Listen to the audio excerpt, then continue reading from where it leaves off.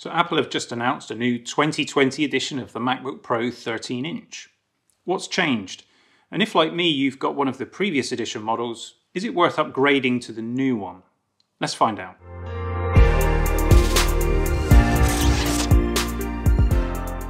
Now I'm filming today from my office, which is in a very rural location, and the business park is pretty much closed. There's nobody here. So you'd think it would be really quiet. And you'd be wrong, because there's just a constant stream of traffic going past the building. And it's also raining today, of course, because it's England, so it just makes the noise even worse. So apologies for any audio interruptions. Now, let's get to it with this MacBook Pro 13-inch. I've always really loved the 13-inch form factor for a notebook. I like the portability, I like the size, but it's very difficult to get a lot of power into such a small computer. That said, I've not been disappointed at all with the performance of my top spec 2018 model. Would I consider upgrading for the new one? Let's have a look at the Apple website and see what's changed. So first of all, Apple are advertising 10th generation processors with this up to 80% faster graphics performance. I feel this is slightly misleading because only the top-end models have the 10th generation processors. The entry-level model is still the 8th generation processor. And nothing wrong with that, of course. You'll notice we can now go all the way up to 32 gigabytes of memory, but again, I think that only applies to the top specification notebooks. And the other big change is the Magic Keyboard. So this is the new generation of keyboard that already appears on the MacBook Pro 16-inch, and they've now put that keyboard onto the MacBook Pro 13-inch. It offers better key travel and a better typing experience.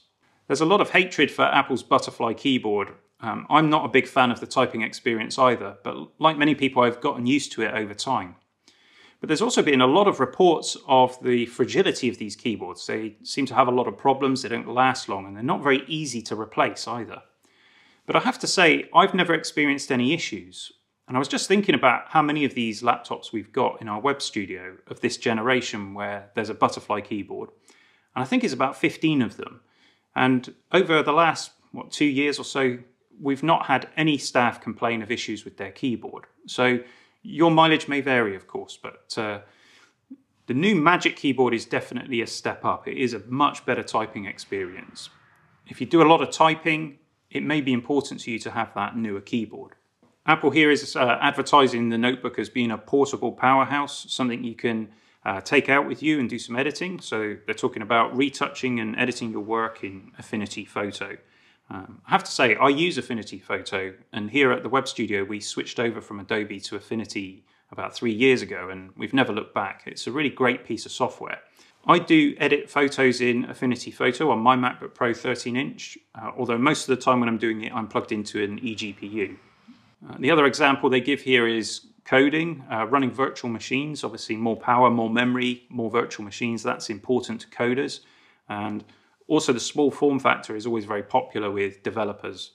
Video editing, I'm not sure how great the experience will be. I have edited videos on my MacBook Pro 13-inch without having it plugged into the eGPU. It's a pretty torturous experience with your legs getting cooked by the heat generated by the laptop. But it is certainly possible. So faster graphics performance would certainly be welcome for doing any kind of Final Cut Pro work. I can definitely see musicians going after the 13-inch MacBook Pro as well. It's a great thing, particularly to use on stage, but also for mobile recording as well. And if you can now have up to 32 gigabytes of RAM, that's a big plus. Apple includes gaming here, but does anybody really buy an Apple notebook to do gaming on? I don't think so. So they keep talking about more power in the cores of the CPU, but again, it's only those top models that get the 10th generation CPUs. According to reports, the top CPU, the i7 quad-core build-to-order option in the 13-inch MacBook Pro is the i7-1068NG7. This apparently runs at 2.3 GHz with a 4.1 GHz turbo. This is a very new CPU, so there aren't any published benchmarks for it yet. So I can't tell you what the performance is like compared to the previous quad-core i7s. My expectation is that it's probably not that different for CPU performance only. It's the graphics performance where it will really push ahead. Of course, on those top models, the RAM is also running at a faster frequency, so that will impact the overall performance of the computer. Now, the new 10th generation CPUs feature Iris Plus graphics, the latest generation, whereas the older versions have the Iris Plus 655 in them. Now, what they're saying here is for gaming performance, it's 80% faster. So that's a fairly significant upgrade if you are using your Mac for gaming. I'll come across to the Affinity Photo comparison here. And what you'll see is that they're suggesting there's 25% faster image processing, but they're not specific about what that is. So we've got a little number 9 there. Let's just scroll down to the bottom of the web page and see if we can find what that means. Just says that Affinity Photo 1.8.3 tested using the built-in benchmark and Val d'Orcia sample image. So that means nothing to me. It maybe perhaps means something to you. What's interesting here is the comparison they do for Final Cut Pro. And what they're saying is it's 60% faster. I mean, if you just glanced at that, you'll go, oh, wow, brilliant, 60% faster than the previous generation. But then underneath it says for 3D title rendering. I don't think I've ever rendered a 3D title in Final Cut Pro. It's not the sort of thing that tends to feature on Pro videos. Obviously, rendering motion graphics, you want your CPU to be as fast as possible with that. Background rendering, you want to be as quick as possible as well. And of course, the final render. And it would be really useful to have some kind of rendering performance comparison. We could actually use that to make an assessment of whether this is actually a faster machine or not. The idea that the new 2020 MacBook Pro 13-inch will be 60% faster in Final Cut Pro across the board is just nonsense. That's never going to be the case. I'm really frustrated at the moment with Final Cut Pro because the rendering performance seems to be all over the place. On my Mac Pro, it can't seem to use both of the graphics cards properly. If you plug in an eGPU, it just completely ignores it. Quite often, it tries to render on the CPU and it completely ignores the graphics cards. Same story on the MacBook Pro. Tried to render a video last night. It started off rendering it on the eGPU and then partway through just stopped and started using the internal Iris graphics and everything slowed down to a crawl. I don't understand any of this. I don't know what Apple's playing at, but there's some significant problems with Final Cut Pro at the moment. It seems to me that they're focusing on optimizing the performance for their new 2019 Mac Pro, and anyone who's on a different machine they don't really seem to care about. So onto the SSD storage, we can now have up to 4 terabytes of storage. And Apple are saying that you get up to 3 gigabytes a second on speed. Let's just test the SSD in my 2018 edition using Blackmagic disk speed test. So you see that I'm running about 2.5 gigabytes a second there on write and just shy of that again on read performance. So we're talking about a fairly reasonable upgrade to the performance of your SSD. Whether you'll actually see that performance difference in real-world tests, that's another question entirely. In fact, once your SSD gets above sort of 600 megabytes a second, it's quite difficult to tell the difference in speed unless you're actually just copying huge files all the time, which is not really representative of most people's workflow.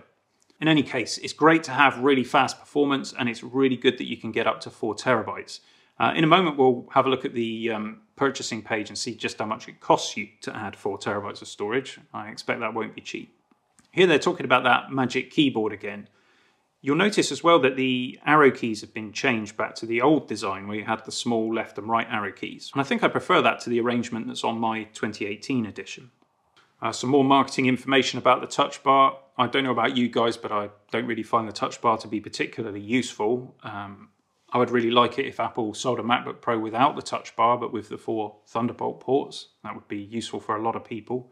I probably spend half my time with my laptop plugged into a monitor, and I might have the laptop on a stand out of reach anyway, so the touch bar is fairly pointless for me. And that is the setup that we have here in the web studio. All our guys have either 1 or 2 external monitors, and they have their laptop on a stand. So as far as I'm aware, none of us ever use the touch bar. It's a bit of pointless technology, something that can go wrong, and it just doesn't need to be there. Just give us a notebook with function keys and a fingerprint reader. That would be great. Of course, you have the T2 security chip in all new Macs, and this is basically an ARM CPU that takes care of the encryption and decryption of files on your hard drive so that that load isn't on the CPU. That helps to speed up the system. But they also use it to do some other things as well, particularly encoding and decoding certain types of video. And we've got some information about the display and the audio, but as far as I'm aware, these haven't changed at all since the previous generation. And we still have the Thunderbolt 3 ports. You'll either get 2 on the lower specification or 4 on the higher specification machines, and you do get a headphone jack as well, which I think doubles up as a microphone jack. You can charge the MacBook from any of those ports. You get a USB-C type charger, doesn't matter which socket you use, that'll work fine. Now you notice here that Apple are featuring the fact that you can connect this laptop up to an eGPU, and Apple continually are advertising eGPU as a solution for their products, particularly the Mac Mini and all of their notebooks that don't have discrete graphics cards. And yet my experience with the eGPU is that Apple's apps don't properly support it. We've already spoken about Final Cut Pro. That's all over the place with eGPU at the moment. I think what I would say about eGPU is if you definitely need graphics performance all the time and you need it in Final Cut Pro, eGPU is probably not the right solution for you. Buy a Mac that's got graphics power built into it. So that additional graphics power that we've got now allows you to connect a 6K display, and that includes Apple's Pro XDR display if you wanted to go down that route. And now we're just talking about functions that are available with Catalina. So we've got Sidecar, where you can use your iPad as a second screen and use the Apple Pencil to mark up content and those kind of things. That just gives us an overview of how Apple's trying to sell this notebook. And for the uninitiated, you could read this page and assume that across the board you've got 60 to 80% performance improvement over the previous generation. And that's simply not going to be the case. We'll have to wait until we can get some benchmarks done, but I don't believe it's going to be anywhere like 60 to 80% across the board. I expect on some things it'll be a bit slower, on other things it'll be a bit quicker. It's the usual sort of story when you change a generation of CPU. CPU performance isn't accelerating at the rate that it once did. So these new generations often just improve power draw, they might improve the thermal performance of the CPU. So overall you do get better performance, but it's not like night and day performance from one generation to the next. So let's now just go through the purchasing process and have a look at some of the specifications and what they cost. So as before, we've got 4 off-the-shelf specifications which you can then customize. So let's start with the very cheapest one. So in this one, we get a 1.4 gigahertz quad-core i5 processor. Iris Plus Graphics 645, we've got 8 gigabytes of RAM and 256 gigabytes of storage. So that's gone up. It used to be 128. And you only get 2 Thunderbolt 3 ports with that particular model. And in the UK, that comes in at £1,299. Now, prices in different countries obviously will vary. Something you need to know in the UK is that includes our sales tax, which we pay on pretty much everything, of 20%. So if a business is buying this and they're registered for VAT, they'll get it for 20% less. But consumers always pay that price including VAT. So £1,299. So the next model that's on offer is basically the same machine, but it has 512 gigabytes of storage. Then we go up to the models with 4 Thunderbolt 3 ports. And you'll notice that there's a difference in the speed of the RAM here. So first of all, we've got the 10th generation processors, so a 10th generation quad-core i5. You get the new Iris Plus graphics. Notice the RAM now runs at 3,733 megahertz, and you get 16 gigabytes as standard. That always used to be 8 gigabytes. The 16 gigabyte was always a build-to-order option. So that's a big improvement. And also, you get 512 gigabytes on your SSD as standard, and that's coming in at £1,799. And the 4th model that they're offering is basically the same thing, but with 1 terabyte of SSD storage. So what we've really got is 2 models. We've got one that has just 2 Thunderbolt 3 ports, and the other has 4 Thunderbolt 3 ports. With the base model, you're getting an 8th generation Intel processor, you're getting slower RAM. In the improved model, you're getting the 10th generation Intel processors with that improved graphics performance, you're getting faster RAM and more of it. So let's go back to the base model, the very cheapest one, and let's see what our upgrade options are. So we've got an upgrade option of a 1.7 gigahertz quad-core 8th generation i7, which advertises a turbo boost of 4.5 gigahertz. I expect this is a lower wattage processor, so that probably means better battery life in the lower model. It also means that that turbo boost probably won't be active for as long before the CPU starts to thermal throttle. So I don't know whether that's worth £300 as an upgrade. You'll notice that we can go from 8 gigabytes to 16 gigabytes for £100. Now that used to be £200, so it's nice to see that that price has come down. In fact, £100 for 8 gigabytes of memory, you know, that's bordering on reasonable RAM pricing from Apple. Who'd have thought it? I would say that's a definite, you need to do that. If you're buying a computer with a Pro label on it, put 16 gigabytes of RAM in it, for goodness sake. 256 gig of storage, that's probably enough for many people, depending on what you're doing. If you're storing all of your files on your hard drive, then obviously you're going to need possibly some more storage. And the options go up in £200 increments. So to go up to 2 terabytes, which is the maximum on that base model, we're looking at an additional £800. I wouldn't have said that's worth it at all. I would get an external SSD drive. A Samsung T5 probably for £200. You can certainly get a 1 terabyte Samsung T5 and have a bunch of change. And they run pretty rapidly, about 500 megabytes a second, which is plenty quick enough. I actually use my Samsung T5s with my MacBook Pro. Even though I've got the 1 terabyte SSD, I edit my video typically on a Samsung T5 drive. That allows me to swap between my MacBook Pro and my Mac Pro, and I've never noticed any performance issues with that.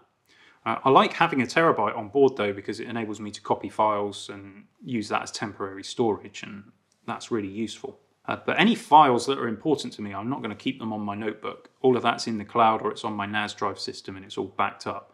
I don't put anything that's important on my notebook computer, because if it gets lost or stolen or damaged, you are stuffed.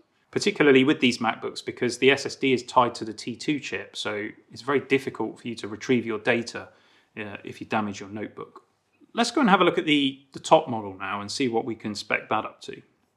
So if we take that top off-the-shelf model, we're at £1,999, and we're getting a quad-core i5, 16 gigs of RAM and a terabyte of storage. Now the 2019 MacBook Pro 13-inch, the very top specification you could buy was £2,699, and that got you basically the same spec but with an i7 instead. So let's upgrade to an i7. So that's an extra £200 to go up to the 2.3 gigahertz i7.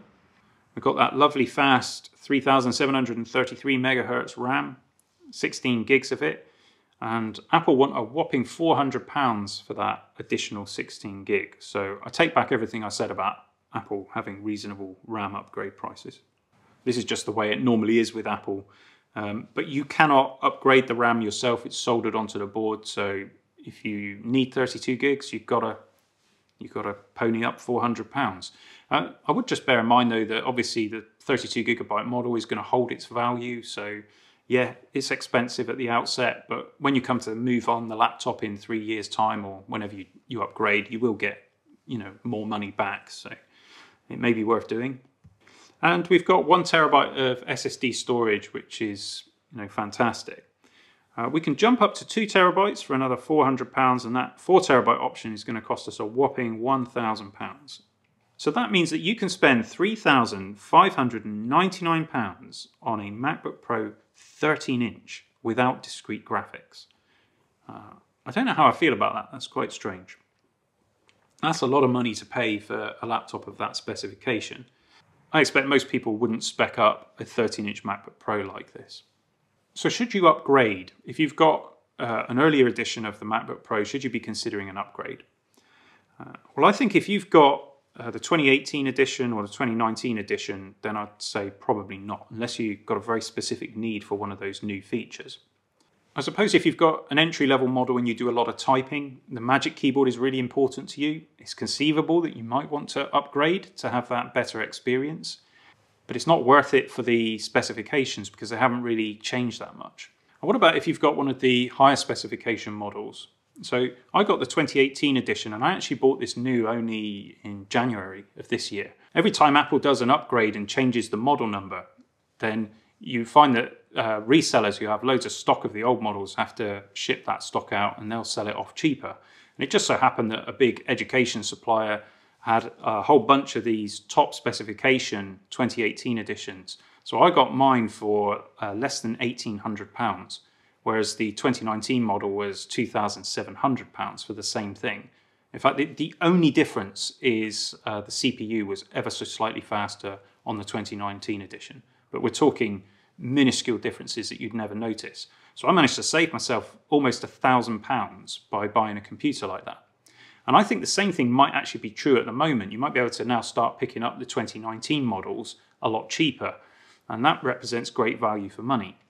This particular update seems to be a bit of a halfway house. I expect next year they'll release the 14-inch MacBook Pro, and at that point they might then bring the 10th generation CPUs to the lower specification models. So if that's what you particularly want, then perhaps hold off for another year. Or shop around for a bargain. Some people hold off buying Apple products because they're always conscious that there might be a newer and more exciting product just around the corner.